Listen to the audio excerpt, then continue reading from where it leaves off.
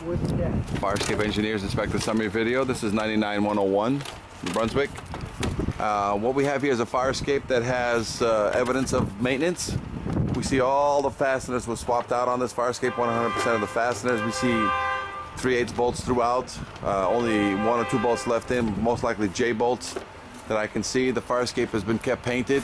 Even though it could use a paint job, it doesn't need one at this time, nor for it to pass. So structurally, this fire escape passes inspection. Again, our only concern with fire escapes of this age is that once you've done all the railings and all the supports, which I see all new bolts on this, is the grating.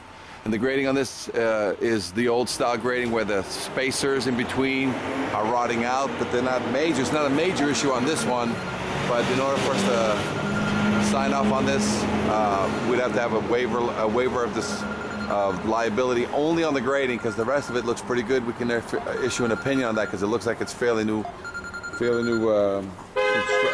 bolts on that particular part of the fire escape. So if there's any questions on this fire escape, the only concern right now for us is going to be the grating. So 866-649-0333, 866-649-0333.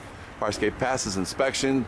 The grating is a concern, but there's no evidence that I could see that something is opening, but liability waiver would have to be signed specifically to the grating on this. Otherwise, everything else passes.